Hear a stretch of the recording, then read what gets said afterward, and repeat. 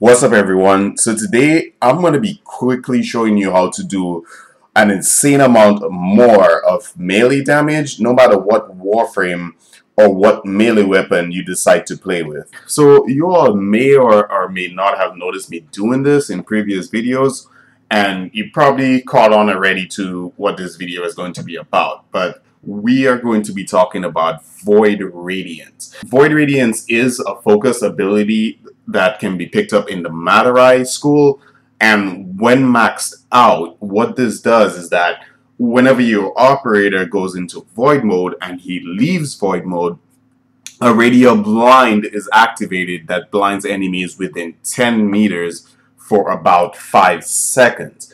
Now, this ability is one of the most underestimated and overlooked abilities in the game. Now, what makes this ability so powerful is that, one, enemies take 8 times more melee damage when they are blinded, and the second thing that makes this really good is that the enemies, like unlike other blinds in the game, like for example from Excalibur, this Void Radiance does not open up the enemies to finishers. Now, some of you might be thinking, like, what, like, isn't that a bad thing? Why would I not want to open them to finishers, since finishers do, such high damage, right?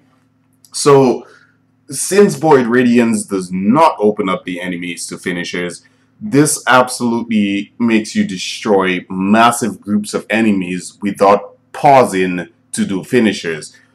Keep in mind, guys, Warframe is a very fast-paced game, and a lot of times in the missions, you have a bunch of enemies coming at you. So pausing to do a finisher that does high damage may look fancy and flashy in the animation, but while you're doing that finisher, you have a ton of other enemies like shooting you down or shooting your teammates down. Also, guys, keep in mind that the cost of this ability is from an energy pool that constantly regenerates quickly. Now, in order for this to be effective, guys, I have found that you need to be fast with this because it involves a bit of steps to actually do this. So what's happening here is that you're using transference out, you're then crouching with your operator to go in void mode, and then after you're using transference in, which then releases the operator from void mode, and then the blind comes out. Although you can do this with any Warframe or any melee weapon, I do have to recommend you do this with polearms that have some kind of reach mod on it. You see the best results from this when you have a long range melee weapon,